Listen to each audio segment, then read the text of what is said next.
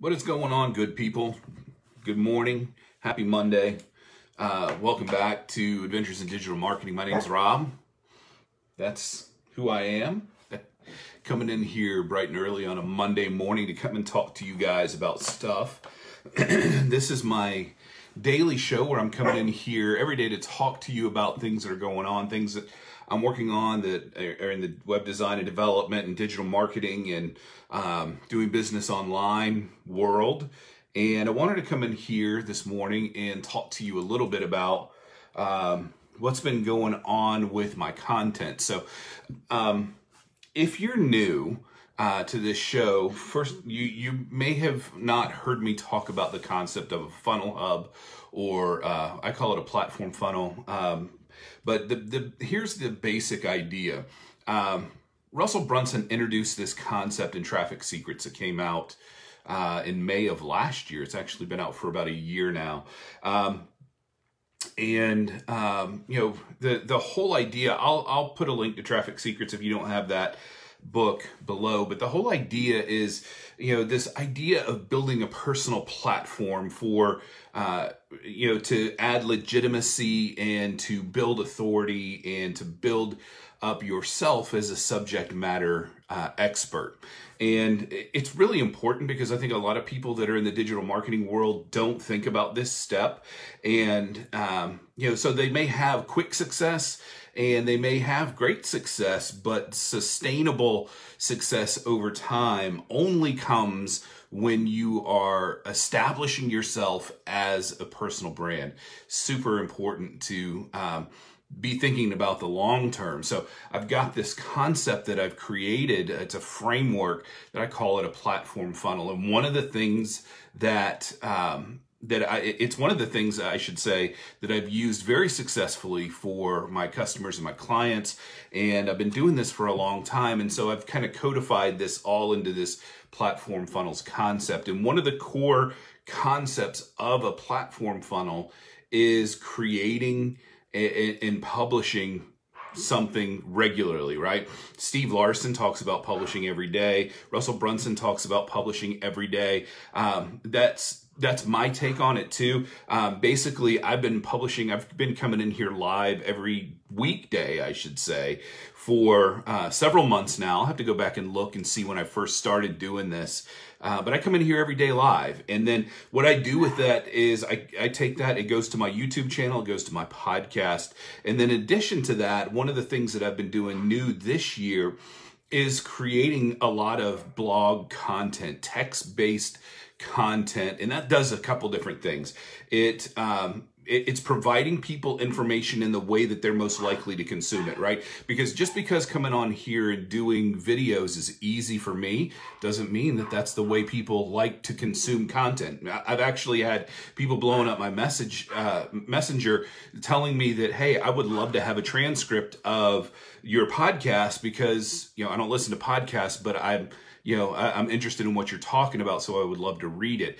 And so my whole objective with this is to create content that could be repurposed in multiple different kinds of ways. So, you know, this becomes a blog post, it becomes a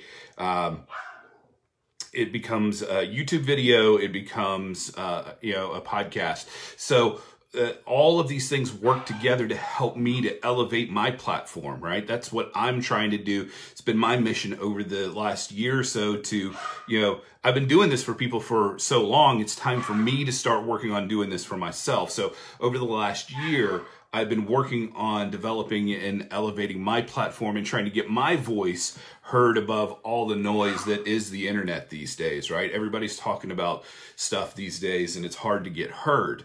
So, but what I wanted to tell you about specifically is what I've been doing since early January. And I've been creating blog posts for a while now, and very specifically in a very targeted kind of way. And since then, I've published 33 different articles on my blog. I don't like calling them articles, but it just kind of is a word that fits. And I've updated you guys a couple times, but I wanted to kind of give you a new overview about what's going on. So out of those articles that I've created since since January, 10 out of the 34 that I've created rank in the top 3. And let's see, that's 1, 2, 3, 4. Looks like about 9 of those. 1, 2, 3, 4, 5, 6, 7. 7 of those I'm already ranking #1 for in Google search results. And then I've got, looks like 3 that are in the top 3 results. And then out of all of these articles that I've created, 15 are rated in the top 10. So that means I'm hitting the first page of Google for 10 out of these 34 brand new articles. Now, what I'm not doing is doing a lot of extensive link building. I'm not doing any of that stuff. I'm just working and focusing in on creating great content. So out of these, 34 that I've created, 10 of them are already on the first page of Google and 7 of them are ranking #1. That's a pretty amazing result, right? And what I'm seeing as far as the analytics are concerned, so let me go back and extend out this range. So over the last 90 days, according to Google Analytics, my traffic is up on my website 57%. So, because last year I would publish and I wouldn't do a lot of stuff to promote or anything like that. And I really am not doing anything to promote now either. But I would publish, and then there would be like huge gaps of time between when I would publish.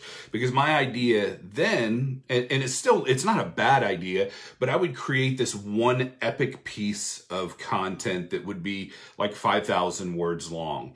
So and then I would, go and search and look for ideas before I created something else. So there was a lot less content that was going out to my blog. So, but like I said, so since January, my traffic is up 57.2%. My sessions are up 66%. My bounce rate has come down 8.1%, and my time on site or session duration is up 5%. So these are just little incremental changes that I've made in the way that I approach creating content, because like I said, I'm trying to elevate myself and try to get my name out there as somebody that can help people in this space to create their platforms, right? Because several years ago, to give you a little bit of backstory, I read a book by Jeffrey Gitomer, and this is probably 10 years or so ago. And one of his things was, create a personal website for you where you establish yourself as a subject matter expert. And that always resonated with me. And then I, read another book about creating your own personal space. And then I read Michael Hyatt's Platform book. And that was like, a big deal for me in terms of trying to figure out how to do this. So what I've really done over the last several years is take, the best parts of what Gitomer talked about and what these other authors talked about and what Michael Hyatt talked about and what Pat Flynn and Amy Porterfield have talked about, and put these things together for myself, and put together this framework that I've developed by learning all these things that's helped me to start to get these results. So I'm really encouraged by this, and what I'm seeing is passive affiliate sales are up. I had $200 in sales on stuff that I wasn't even trying to sell that came through over the weekend. And I've got, my subscriptions on my newsletter or my email lists are up. I'm over 1,600 people on my list now.